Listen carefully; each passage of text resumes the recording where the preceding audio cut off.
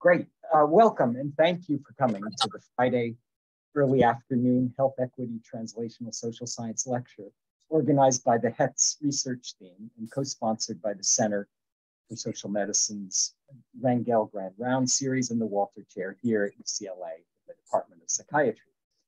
And it's a very special pleasure and honor for me today to introduce Dr. Ryan McNeil, who will be speaking about the cutting-edge harm reduction services for vulnerable populations who use drugs in Vancouver, Canada, in our current moment of rapidly shifting, increasing toxic synthetic wholesale drug markets all across North America. Ryan is Associate Professor of Medicine in the Department of General Medicine at Yale University, where he is the Director of Harm Reduction Research in Yale Medical School's program in addiction medicine. He hails from Canada with an interdisciplinary sciences PhD from the University of British Columbia in Vancouver. British Vancouver, still a colony. He is the recipient of numerous honors and grants supporting his innovative collaborative harm reduction work. Despite his youth, having received his PhD in 2013, he is already a foundationally critically innovative leader in the field of harm reduction and a dynamo of energy. He's currently PI on 3 NIH NIDA grants and 1 Canadian Institute on Health grant, as well as co-investigator on no less than 13 additional Canadian and US public health grants, examining social, structural, and environmental forces affecting the upstream risk environments, including good versus bad policies, shifts in structural forces, and the multifaceted continuum of violence faced by vulnerable populations who use drugs on the streets. He's an amazingly productive scholar with 107 articles, most of them his first author, along with 2 edited volumes and half a dozen book chapters. Most importantly, he communicates his findings widely and accessibly as the co-creator and scientific lead of the multiple award-winning podcast called Crackdown, which he co-founded in 2019. And please do explore his podcast, Crackdown's archive online, because it is a collaboration with people who use drugs and has been hailed as, quote, the podcast most likely to save lives. In short, Ryan is a young superstar deeply committed to collaborations in social justice, intervention, and harm reduction. And on a personal note, I thank you for flying into Los Angeles in the midst of a global warming heat wave rife with threats of catastrophic forest fires because of winds from an unseasonable thunderstorm that, of course, hasn't arrived yet. And forgive me, Ryan, if this is inappropriate, but I secretly hope part of the motivation for your coming here today and staying through the weekend in this forest fire moment may be an interest in joining our intellectual community as a faculty member someday, but you should come in January when you're miserable at Yale. Because that's when it's just gorgeously beautiful here. Because the dystopically utopian mega sprawl of Los Angeles has more people dying on its streets than any other US city. And we have a lot to learn from the harm reduction advances of Vancouver and the rest of the world who treat their vulnerable populations slightly less cruelly than does Los Angeles.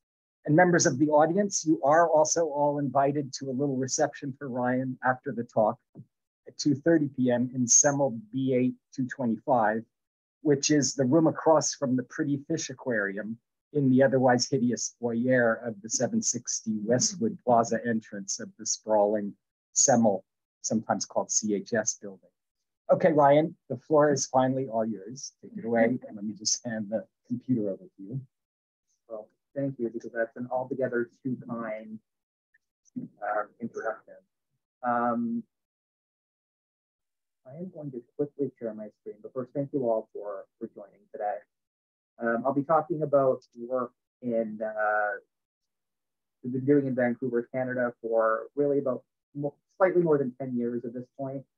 That's deeply important to me, both intellectually, but also in terms of the deep, longstanding commitment to addressing health inequities among folks who use drugs that are very much driven by decisions made by people with power. So this is where I embarrassingly always try to figure out how to share my screen, which is always more of a struggle than it is, because there we go.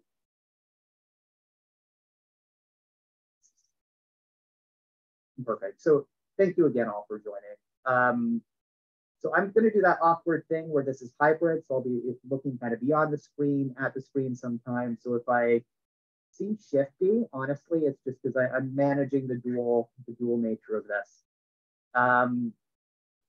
Let's start with a bit of an anecdote from work that I've been doing. So I've been doing work in Vancouver's Downtown Eastside since 2010, and really started ethnographic field work related to my PhD work in 2011, partnered with the Vancouver area network of drug users, a longstanding, established, and world-leading drug user organization that operates out of the Downtown Eastside neighborhood in Vancouver and has had an incredible impact on drug policy locally, nationally, and internationally in terms of, quite frankly, breaking the law to do things that need to be done to keep people alive. And while they're operating as an organization, Vancouver, as many people joining this call will know, is a site of incredible innovation around harm reduction that we see specifically in relation to things like supervised consumption services and safe supply, which I'll be talking about today. And there was a very particular moment now, a little more than 10 years ago, where the case of Insight, the sanctioned supervised consumption facility in Vancouver, had reached the Supreme Court after several people who used drugs had effectively sued the government for the purposes of keeping it open, as it was under threat by a conservative government at that time who was weaponizing anything they could for the purposes of being punitive towards people who use drugs and undercutting efforts to implement harm reduction programming that really coalesced around a long-standing attack on this facility. It was deeply political, that mobilized police efforts in terms of criticism of the site and a variety of other techniques. And so September 30th rolls around, and of 2011, it was wonderful to see this banner unfurled because Insight won the case to keep the facility open. Now that day, I'm about 3 blocks from there at the Vancouver area network of drug users. You see here Hugh Lampkin and Kevin Yake, two past presidents of Bandu and longstanding drug user activists in the neighborhood. And I'm there that day, on the day of this monumental Supreme Court decision that facilitates Insight staying open and theoretically should have created a pathway for the expansion of supervised consumption services across Canada.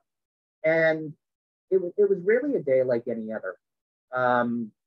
Here I am, along with the folks accessing the site, about 3 blocks from Insight, taking a steady inflow of people throughout the day, going to Vandu because Insight was set up in a way that didn't meet their needs and that they couldn't access. And that's really the crux of so much of what I'm going to talk about today, is in that evolution of harm reduction from a grassroots drug user-led movement that often involves breaking the law to push forward with interventions that need to happen to keep people alive. We see this very peculiar thing often happen in public health, where you have versions of harm reduction implemented that don't fully meet the needs of those who are rendered most structurally vulnerable by the arrangement of the state, by drug prohibition, by policing strategies that render especially people of color who use drugs disproportionately vulnerable to harm, that reify so many of the structural inequities that render people vulnerable to harm. And within that context, it's a bit of an opportunity to push forward and think about, well, what next? And how can we locate these movements and these efforts to effectively have a harm reduction of and for the people in a way that works, both in Canada, but also in the US at a particular moment where we're navigating the complexities and, frankly, the really unfortunate moment of a recent veto of a supervised consumption bill in California. That's an incredible step back. But I think it really points to the way has been raised by others of, we have to accept that harm reduction isn't going to come through official channels. It almost always historically has come by people standing up and breaking laws that are unjust to keep people alive. So if that's an undercurrent that I'm going to return to, it really settles around the kind of 3 primary things that really animate so much of my work and how I think about this, which is first, what are the forces that are actually driving drug-related harms in the overdose crisis? How are drug user communities responding to this crisis, and very particularly in terms of mobilizing networks of mutual aid, social solidarity, and direct community activism? And finally, as these approaches are demonstrated to be successful and are picked up by the state, are implemented by public health programs, how are people challenging or resisting their limitations to have a harm reduction that better meets their needs? I'll just briefly frame out the overdose crisis, because I think it's particularly important. I am very much personally of the view that so much of pre-2015 doesn't really matter at this point when we're talking about the contemporary arrangement of the overdose crisis. There's, for me, so often pre-fentanyl and post-fentanyl at this point, where we kind of mark that particular shift with the increase in synthetic opioids, rendering people disproportionately vulnerable to harm. And I always think back to this quote from a paper of ours from a few years ago that really sums up someone talking about how this moment when things suddenly change, describing an overdose experience and fentanyl at an overdose prevention site that we were doing field work in. So with heroin, you feel it coming on, you feel the intensity, you feel like you're going to puke, because it keeps coming, and I'm going to go down, overdose. Fentanyl, you're sitting there waiting for something. The next thing you know, there's an ambulance attendant there. It hits you like a Mack truck. You don't feel it, nothing. It's just boom, down. You get up and swear that you didn't even do your shot. You're looking for it. And for me, this quote often just captures the immediacy of that shift and how sudden it was for people as we experienced a wholesale change in the drug supply that amplified the risk associated with each drug use event. That is even further complicated now as we're seeing a rise of new adulterants across so much of the supply in North America, where we're seeing things like xylazine, benzodiazepines, and other things in the supply that still further amplify the risk of overdose associated with any drug use event. So here, and it's slightly dated now, but I like how they use colors in this graph, so I always go to this one. We see that shift, that moment noted in 2015, where we have this rapid rise in synthetic opioids, primarily fentanyl overdoses. This is happening in Canada over time, and we see this similarly reflected. And it's just, within the context of media attention to prescription opioids that have always been much more kind of complex in terms of how framed, in terms of how they relate to whiteness and how it's reflected and how we think about overdoses. It's fentanyl now, or it's fentanyl in combination with other drugs, increasingly stimulants, and it's just other stuff in the supply. This is the reality of what we're in right now, and it's getting worse. I mean, as folks are aware, joining this, more than 100,000 people are dying every year in the U.S. Proportionally, a similar number of people are dying in Canada, and rates in areas most affected are incredibly high. And within that context, it's important to recognize that the overdose epidemic, again, it continues to get worse as we see a growing number of adulterants in the supply. Some of the more recent data I've seen in Vancouver, up to at any given time, more than 50% of illicit opioids are testing positive for benzodiazepines, as we have this complex mixture of just really dangerous adulterants in the supply. It's important to pause and note here that the overdose mortality rate among Black and Indigenous persons has surpassed that of white folks since the outset of the pandemic. We're similarly seeing gross racial inequities in the distribution of overdose-related harms across North America. And that's partly because, and I cannot impress this upon people enough, overdose, like COVID, like HIV before it, it really reveals the social fissures in our society, and increased vulnerability stems in part from the structural inequities that impact people. from higher rates of homelessness and housing instability on through to eviction, to increased exposure to police, engagement with criminal justice system, the whole host of social inequities that function in very real ways to structurally oppress, very particularly people of color who use drugs, are driving forces behind these inequities. And that too extends to really inaction in terms of how we're responding in ways that meet the need for tailored approaches that, you know, recognize, for example, that people of color are dying disproportionately, very specifically also of polysubstance use related overdoses. And yet we've been very slow to meaningfully respond. I just wish to emphasize that.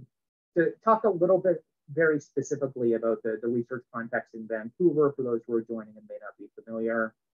Vancouver is a site of longstanding drug user activism, really following the formation of the drug user union VANDU, the Vancouver Network of Drug Users, in the late 90s, in response to what at that time was a localized overdose crisis that was killing about a person a day in British Columbia, on through to really an HIV crisis with rates, I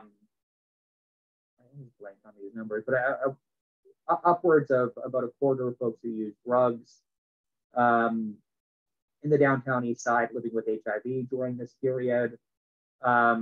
Rates of hepatitis C being upwards of 80% among the injection drug using population. And so folks started to come together, catalyzed by activists.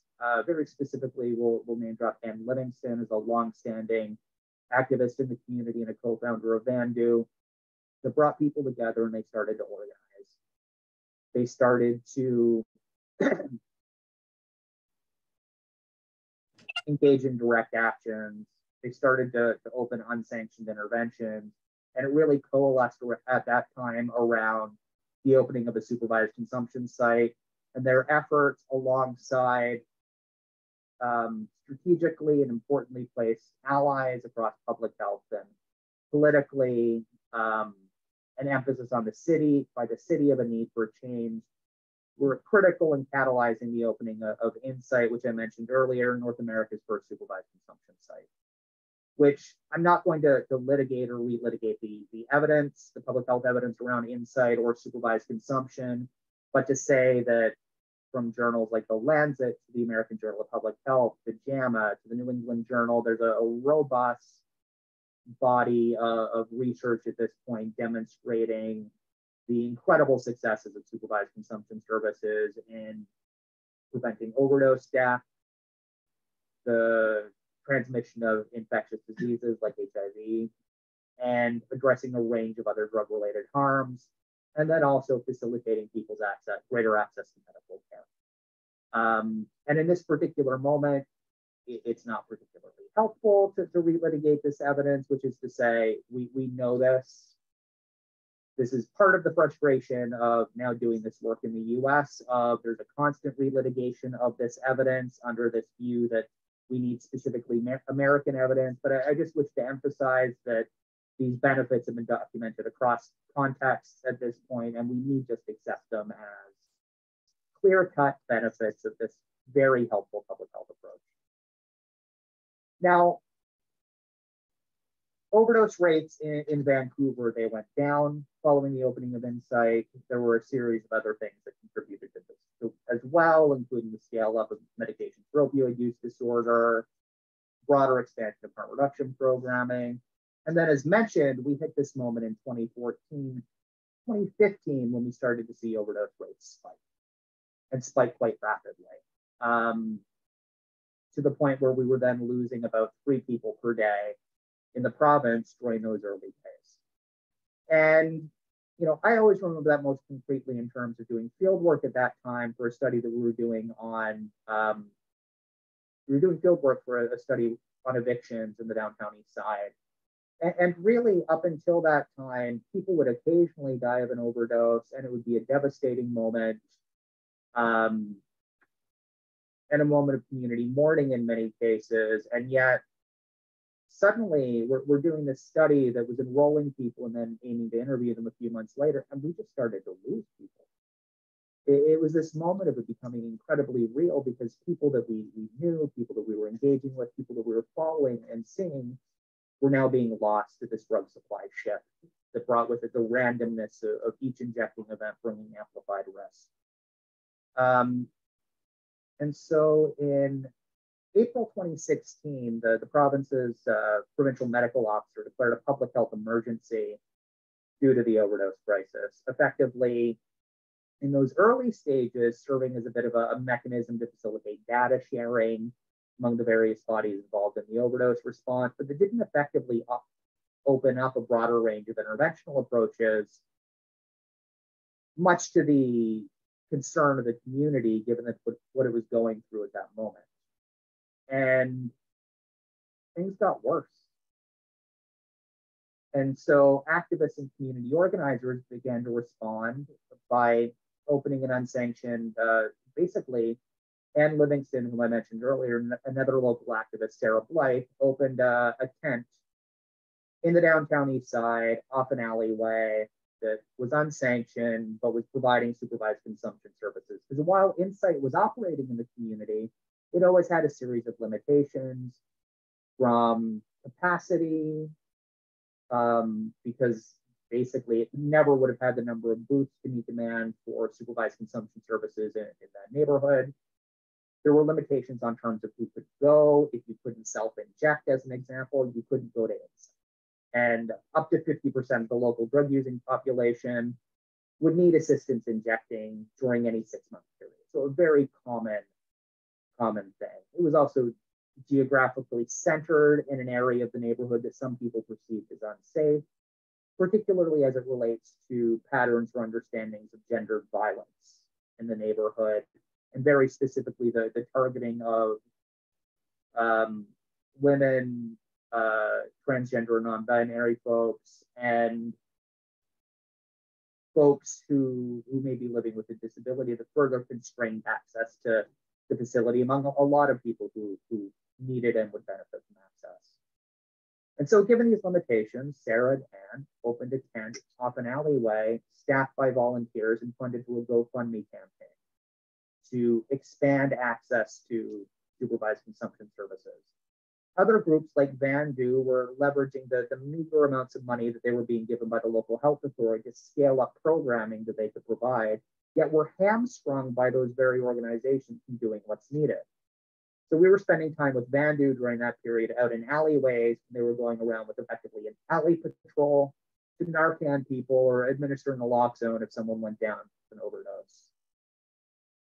And yet they were explicitly told that they couldn't so much as have something that could be interpreted as a surface that someone could use for the purposes of doing an injection, because they weren't being permitted to operate any form of supervised consumption service by the local health authority at that time. And this too fell approximately 2 years after that unsanctioned site that they'd been operating, that I spent so much time at during my PhD, was shut down by the local health authority, which remains one of the more personally and professionally devastating moments of my career, frankly, out of concern that they would likely jeopardize other programming being offered by the local health authority. So this tension is happening where people are acting as best they can within the context of constraints. But to put it bluntly, shit's getting bad. And then winter's coming. It's almost laughable to think about winter coming to Vancouver, because I mean, if anybody's that familiar with the geography, it's mostly like a rainy winter. But proper winter was coming that year. It was going to snow. And when Vancouver experiences snow, it shuts down. It's like a deep, heavy slush that people can't get around in, and the city just effectively ceases to function. The sidewalks ice over, it's treacherous to get around. And so snow was coming. And, you know, a colleague that I co-led parts of this work with was sitting in a meeting at Vandu in their space in the Downtown Eastside when they effectively got a call, I believe directly came from the then health minister, Terry Lake, to effectively greenlight them opening an overdose prevention site within their facility.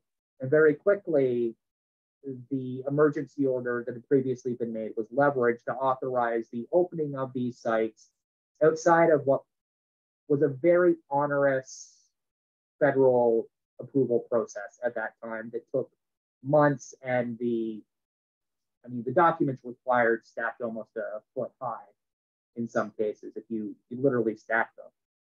And so quickly in the Downtown Eastside, this very small, approximately 10 block neighborhood, a number of sites opened up, staffed primarily by people who use drugs and other care workers for the purposes of immediately scaling up access. So this white dot is where the tent that I mentioned was located. That black dot is inside the sanctioned facility. And all of these other dots that you see are overdose prevention sites that effectively rapidly opened over the course of a week. In December 2016, as winter was beginning to hit. And so these sites and modeling work done by the BC Centre for Disease Control, as demonstrated, were instrumental in saving hundreds of lives, have effectively been in operation since. They've had other programming mapped onto them. They are, in many cases, what we can understand to be an incredible public health success. And yet people are still dying. More people are dying now than have ever died of overdose in Vancouver and in British Columbia, which is now seeing approximately 6 people die every day, because the drug supply is that toxic and so much has changed, especially since the outset of the COVID pandemic, where the immediate shock experience of the drug supply has seen huge and consistent swings in fentanyl potency that you can effectively map overdose deaths onto, that has seen new adulterants, and very specifically atazolam and other illicit benzodiazepines enter the supply in ways that increase people's likelihood of experiencing severe complications and death. And the interesting thing that I will get to methods and findings shortly that I think is worth thinking about is, even as early as 2016, 2017, folks who use drugs in the community were demanding more than overdose prevention sites, more than places where they could go to use safely and have someone bring them back if they overdose, but for the tools that they needed to prevent overdoses themselves. And that coalesced very quickly around a large-scale movement for safe supply, which put best in this concept document by the Canadian Association of People Who Use Drugs is framed as a legal and regulated supply of drugs with mind-body altering properties that traditionally have been accessible only through the illicit drug market. Drugs included are opioids like heroin, stimulants such as cocaine and crystal methamphetamine, hallucinogens such as MDMA and LSD, and marijuana. We're talking about access to drugs that are regulated, that are consistent, that are safer than what's available in the illicit supply right now. And so a number of models have been promoted, suggested, from this piece we worked on around the idea of using a compassion club model, similar to what's happened with cannabis, for the distribution of heroin and other drugs, to bringing this up as a larger concern that should be pursued, from an emphasis on ensuring that we include stimulants, given risks associated with adulterated stimulants and the challenges in managing drug use in the context of prohibition, and spotlighting how this is particularly important in the context of COVID, given the intersections or syndemics of COVID, overdose risk, and other infectious diseases among folks who use drugs. And that we could even see this as a way to approach drugs that could be reparative in the context of the drug war, by facilitating pathways for the distribution of safer drugs that can remedy some of the harms that countries that have been targeted very specifically by the US as part of drug control efforts to effectively be helpful to them by recognizing routes to bring safer drugs into a legal regulated market. And so really beginning in late 2018, 2019, we started to see some experimentation happening with small pilot projects being implemented to take up the idea of safe supply. Here's a shot from an overdose prevention site, the Molson, and you'll see at the back of the room is a nursing station through that window. They were effectively implemented a program where people could be dispensed hydromorphone or Dilaudid, as it's commonly known, several times a day at different intervals for use on site, either via injecting or any other route of transmission that a person would want for. So effectively, access to drugs that were safer than could be accessed elsewhere. In the context of COVID, we saw a very immediate effort to expand through the implementation of new guidelines or a guidance document, access to safer drugs for people that included hydromorphone, but also included dextroamphetamine and methylphenidate to support people who use stimulants, given concerns about both increased toxicity in the supply since the outset of COVID, but also to support people in the need to isolate or quarantine following a COVID exposure. Some folks may be familiar with this. There's a push toward even a lower threshold of Dilaudid or hydromorphone distribution than the one at the OPS, where there effectively are now a number of people on a pilot for vending machines that take your hand on the screen and you're dispensed hydromorphone a number of times a day.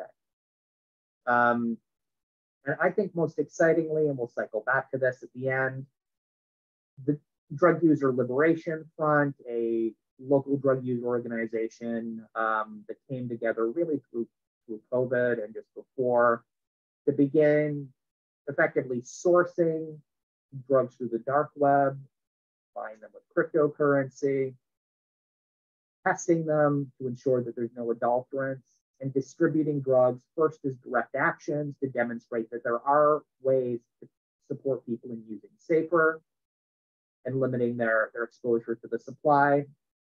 And finally, to running a very small scale, effectively unfunded pilot right now to demonstrate the feasibility of this approach. And so this is effectively the backdrop against which I've really been doing work for the last decade to understand how we can intervene and support people, and very particularly noting that so much of this work has been driven by drug user activists, effectively just pushing forward because they need to, and they need to keep people alive. And so this broader program of research that I've been leading has been supported by a number of different interlocking grants that I've led over the years, funded by the National Institutes of Health, Canadian Institutes of Health Research, Vancouver Foundation. We've got some money from the Social Sciences and Humanities Research Council. And we're very fortunate to be able to do this work in close partnership with drug user-led and other peer-based organizations, and to really take direction from them as to what needs to be done. Often coming to evaluate or look at programs at request when something new is being implemented that we need to understand and generate evidence about for the purposes of informing policy discussions.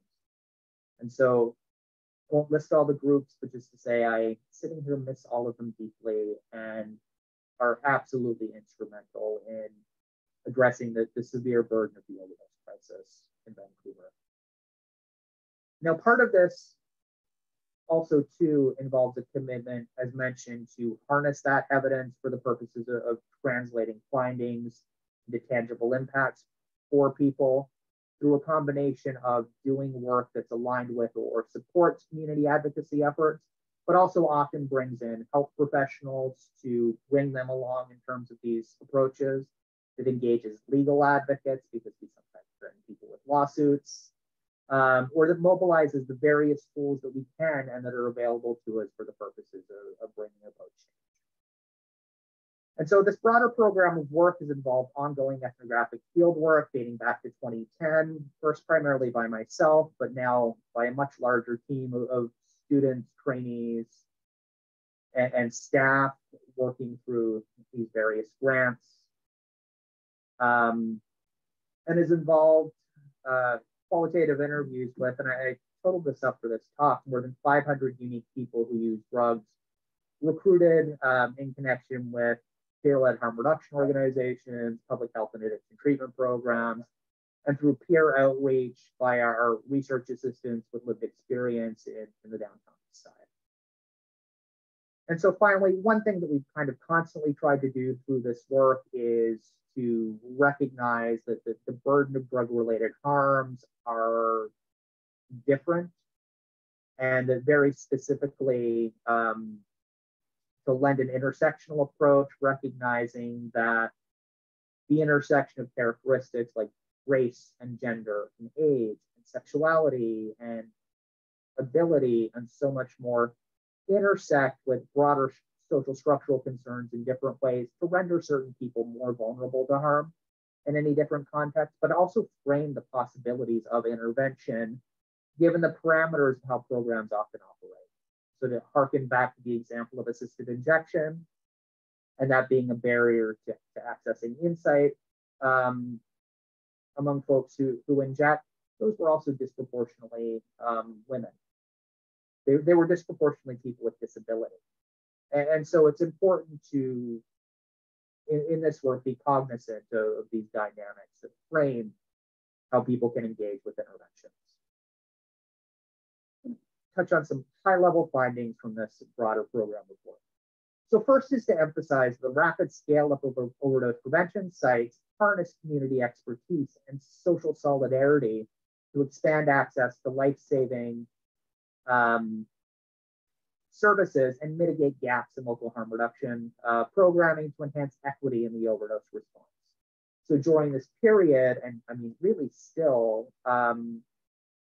certain folks, very specifically Indigenous folks, have been incredibly underserved by harm reduction programming. And this organic community response that was primarily led by people who use drugs, that reflected the dynamics of the local drug user community, was instrumental in facilitating access. But also, people weren't going to stand by many of the barriers that had prevented people from accessing other programs. So these sites, I mean, it was kind of like this hush hush, we'll talk about it, but we won't talk about it, all immediately started doing assisted injection, where peers and volunteers who were working there, who were often natural injectors within the community and had longstanding access in administering injections, recognized how critical it was to do that in the context, especially of the crisis, to provide access to the services for people, and address effectively a structural inequity in how services had been delivered up to that point. People also emphasized that shifting the approach to better bring in people who use drugs as leaders effectively made the spaces more relatable and minimized barriers to access. Here's a participant we had that kind of put it like this. So I'd open up more to the staff at the OPS, this peer-driven site run by folks who use drugs, and more to the people that are either previous users or current users, and someone who's like a professional doctor, who's maybe never used in their life because their opinions and their outlooks on things, in my opinion, aren't really right. Because if you haven't experienced it, you've never been a part of it, you'll never fully understand it. And that's a consistent sentiment that we saw expressed across these sites, where it was absolutely critical that they were being run and driven by folks who use drugs. This was also seen as something that would facilitate access, particularly for people who didn't see themselves reflected in other harm reduction programming, very specifically Indigenous folks engaged early. One participant put it, I don't think there's much judgment made at the OPS, which they felt at the sanctioned site Insight. I felt a little bit of judgment because those white nurses, right? and I was the only Native or Indigenous person. And so people seeing themselves reflected in the sites, having opportunities for leadership, having opportunities to engage in mutual aid and social solidarity in the delivery of harm reduction programming was instrumental in facilitating access. So too was providing assisted injections, something that addressed these inequities that exist. And I won't read this full quote, because I'm going to run long, as I always do, and it's a bit lengthy, but it's simply to emphasize that providing opportunities for people to get help was critical in facilitating access, often for those who are rendered most vulnerable by, in this case, transmisogyny, by structural racism, by things that constrain their opportunities to navigate their drug use.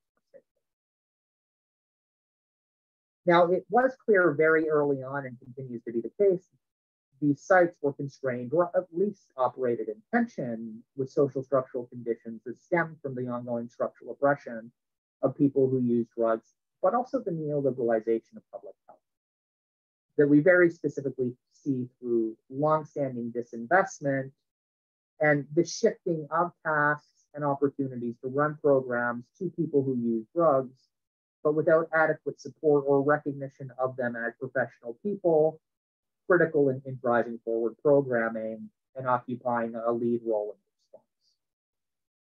And so one of the more immediate ways in which we saw this was through policing. And this work that we're doing field work and interviews at overdose prevention sites where it was common to see police parked outside. And that this would function as a barrier toward people accessing sites. So a participant frames it out. There's certain areas you don't want to really be there because the cops will drive up and down and you never know what they're going to say or do. It's mostly the 100 blocks. This is kind of the center of the Downtown Eastside drug scene. But they do circle around pretty well all over the Downtown Eastside. But yeah, mostly in that area, there's a heavier presence in that area. And so we would routinely document as part of our field work are circling up the alleyways around or adjacent to sites, and people would clear out because it would run the risk of an engagement with police, with a police force that has a long-standing documented reputation of effectively carding people who use drugs, and especially Indigenous folks who use drugs, exceptionally high rates of seizing drugs, pushing people into situations where they have to either replace income in high-risk ways or work to secure drugs in different ways that bring with it incredible risk, or push them into situations where they might be in higher risk injection settings or situations. And these concerns were also, made apparent in people's concerns about gentrification in the neighborhood, because one of the interesting things in doing this work is we saw an incredible spike in calls to police from primarily, really upper middle income people who were moving into the Downtown Eastside, into condo buildings, and calling police on people in a pretty regular way. Now, one of the other things, as I mentioned, that we saw the shifting of, the opportunity, but also the burden of leading the crisis response to people who use drugs, but without adequate pay, without adequate support. And while there were all these structural forces that really framed out people's ability to be engaged and to do the work. This first quote, which I won't read in the interest of time, but just to emphasize, so these sites were staffed primarily by people who use drugs, working and doing short shifts for which they received stipends, in part because there were limitations placed on how much money they could earn if they were also receiving social assistance. And so one of the things that would happen is people would be at risk of having other benefits clawed back if they effectively earned above a certain point. And given that things like the shelter allowances for people living in social assistance and other benefits are far below that which one needs to survive really live in Vancouver, it really made it impossible for people to be engaged. Still further, one of the things that complicated this is that people didn't have supports. They couldn't live and make an income doing the work. They were burdened by the complexities of working in the sites while also having so many people in their life affected and dying. The people were burning out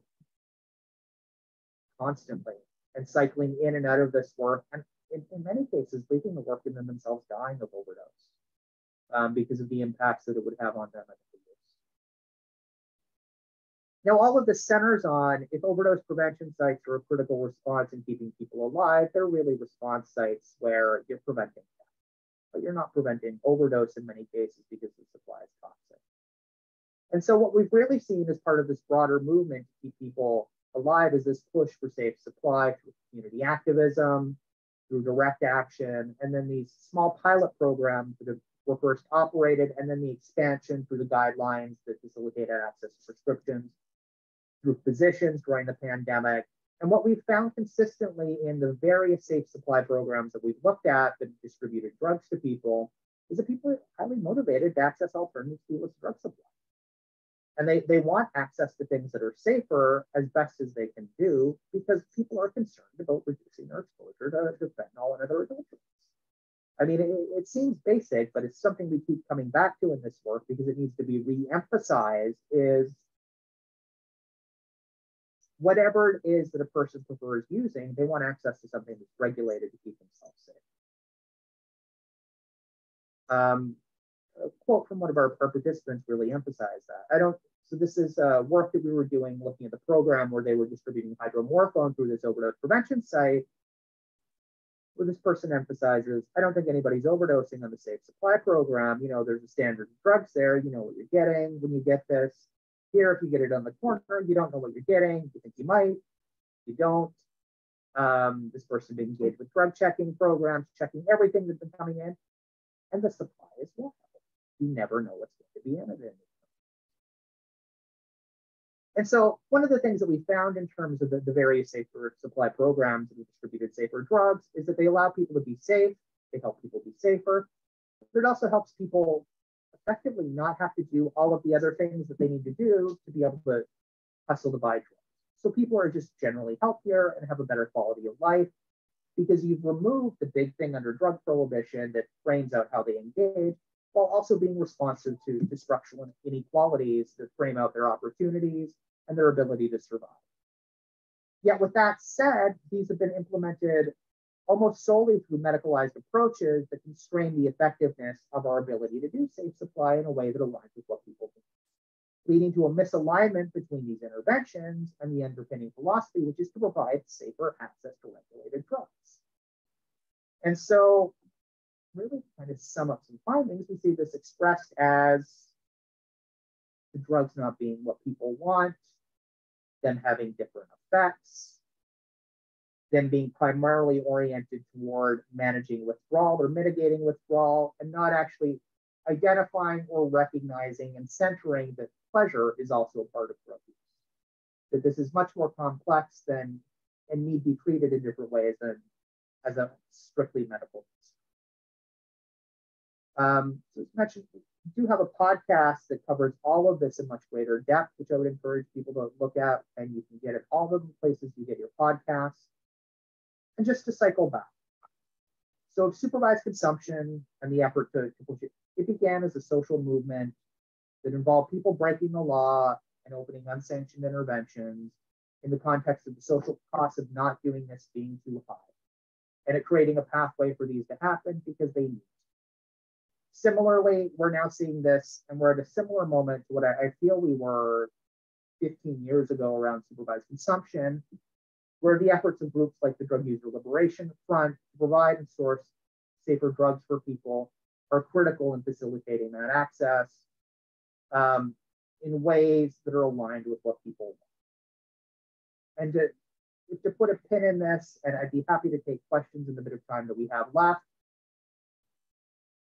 which is to say, harm reduction has been driven by movements of people who use drugs for as long as there's been harm reduction.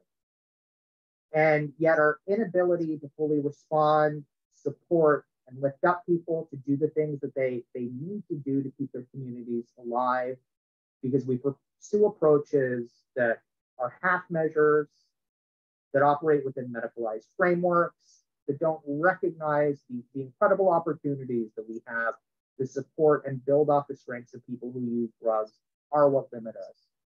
And if we're going to be concerned with doing this in a meaningful way, we need to catalyze community organizing in ways that center communities of folks who use drugs and drug user activists, and provide them with the tools, support, and as much as we can, the cover to do what's needed to keep people alive in this moment of normalized mass death that I pray that we get out of.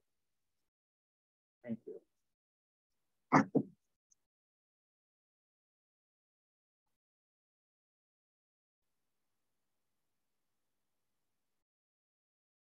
So we have time for questions, and thank you very much. That was really interesting, pushing the envelope of harm reduction. I was wondering, we have a lot of people attended today, and so we'll be taking questions through the chat. And I'll just open up with what has been the effect of Vancouver with respect to the rest of Canada. Where are other innovative harm reduction interventions taking place, and where are they failing throughout Canada? Yeah, I mean, I think we see a lot of really interesting approaches and innovations being driven by different groups across the country. In different cities like Toronto, there's fascinating work happening around drug checking, around safer supply, around supervised consumption sites. We've seen a rapid scale up of different approaches, but they've been consistently hamstrung by government. And specifically a reaction against harm reduction that's very much happening in this moment of like populist right-wing movements that consistently punch down and attack people who use drugs and scapegoat them for structural failures. And so we've seen this probably most acutely in the province of Alberta, where we've seen them shut down sites that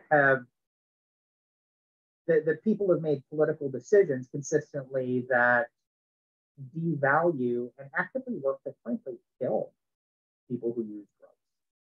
And so much as we see regressive action against harm reduction happening in the US, I'm thinking about the backlash against the possibility of SAMHSA grants being used to provide safer smoking supplies from this past spring. We see the exact same thing happening in Canada. And I think we should be deeply concerned and actively figuring out within our own positions as part of our broader movements that we're connected to, what we can actually tangibly do to counter that now. Because I mean, I frankly fear a reckoning is coming with so much of this. So there's a question from Robert Guerra.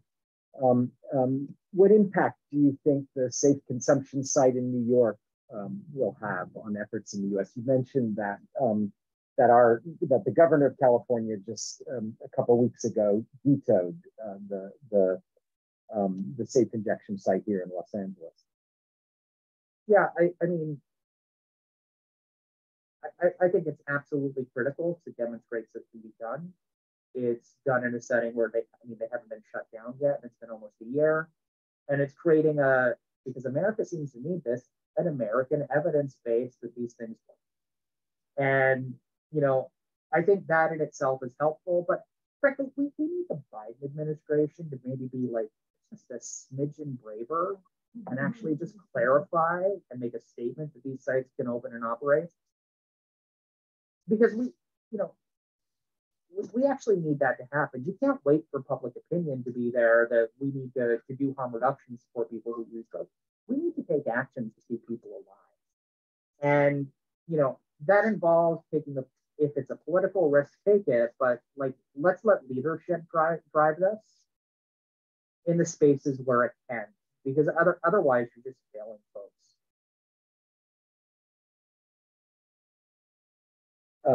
there's a couple of people that asked about the podcast. Just to, it's in the chat, but in case you're not seeing your chat, it's called Crackdown.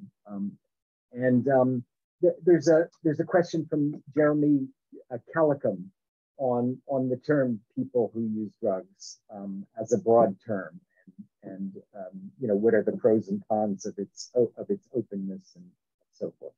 Yeah, I think that's a fantastic point, Jeremy. So Jeremy basically raises that, and I apologize if I mischaracterize this, I'm trying to be fast, that the term people who use drugs can be a little bit problematic in that it can often be seen as including people who haven't been significantly impacted by the drug war and can effectively co-opt an important voice. I agree. And I think part of what needs to happen is, as part of movements, that they actively need to center people who've been most effective, because frankly, that doesn't always happen. And I find, frankly, we especially see that in US contexts, where a lot of the folks who get elevated, especially by official sources, are frankly folks who haven't had to deal with a lot of the interlocking structural oppressions that folks who use drugs deal with. I mean, I swear you can't get by an event being put on by a government in the US without the drug user representative or activist that they try to engage ultimately being like a white dude in 12-step recovery. I think part of what we need to do is actively work with, identify, and provide opportunities for people that challenge that work to center the voices of the people who've been most impacted. And I like the term that you use, drug war survivors, here, because the group of drug war survivors for years, and I think it's always been one of the best ways to put it. So on that note, I want to re-invite everyone to come in the next half hour here to the 225, which is technically 760 Westgate Plaza, and there's a courtyard, and there's an electric door that opens, and we're right across from the pretty fish aquarium. And thank you again, Ryan. And I guess on some note, it's the corrections surviving population that we have here in the United States that's so humongous and so tortured. Okay, thank you very much, and take care, everybody. Thank you.